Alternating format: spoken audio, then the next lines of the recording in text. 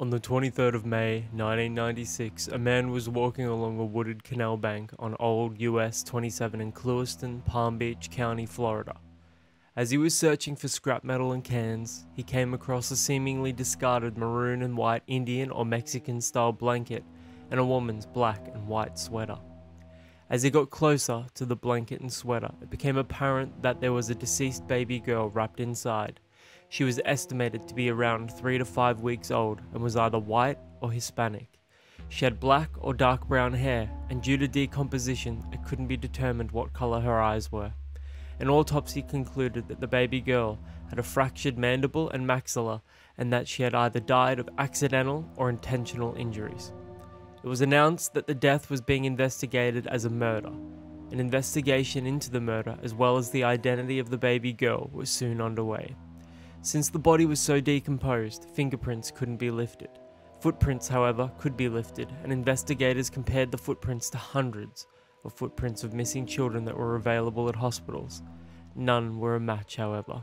Today, the identity of baby Belle remains a mystery, along with the identity of her killer. According to Morbidology, the grim discovery completely stunned the area and traumatized even the most seasoned investigators. The baby girl was barely a month old and she had met a violent end.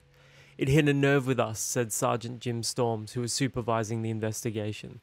They would ultimately announce that the death of baby Belle was being investigated as a homicide. With a lack of leads, investigators would subpoena birth records from 2 hospitals in the Glades area for all births up to 8 weeks before baby Belle was discovered. Within the first week, they were able to rule out 25 of the 30 babies that were born within that time period. 12 days after baby Belle was discovered, investigators, along with 4 clergymen, planted a cross of white carnations, roses and daisies at the scene where baby Belle was found. They continued their search for information which could crack the case, speaking to local farmers who lived in the secluded area and holding multiple press conferences. Unfortunately and very quickly, the tragic case went cold. At this point, we're pretty much at a dead end, said Sergeant Storms. We have an infant who is not going to get a decent burial, and that's extremely upsetting, no matter how many cases you handle. Despite an exhaustive investigation, the true identity of baby Belle, along with the identity of the person who took her life, remains a mystery to this very day. You know what really gets me? It's the sheer darkness of taking away a life, especially like a newborn baby. Look at baby Belle, for example. Pure, innocent, limitless potential, just like any other baby out there. She had a whole life ahead of her. All those years to experience, to grow, to flourish, to thrive, to create a future. But instead, her story was abruptly cut short. And it's moments like this that make you stop and think for a moment, to really appreciate the value of every single human life.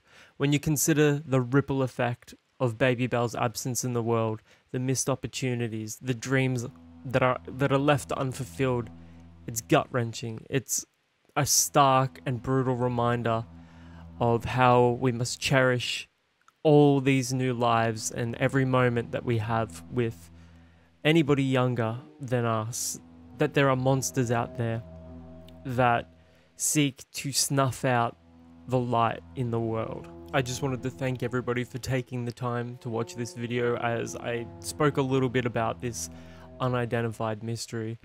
It just serves to highlight the importance of bringing to light this sort of information and these sort of cases so that awareness can be spread.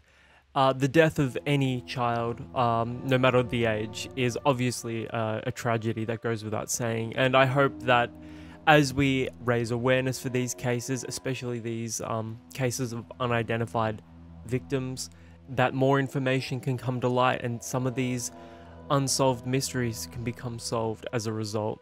Thank you again for everybody that watched this video. My name is Marcel from Aussie Horror, and until the next video, I will catch you guys around.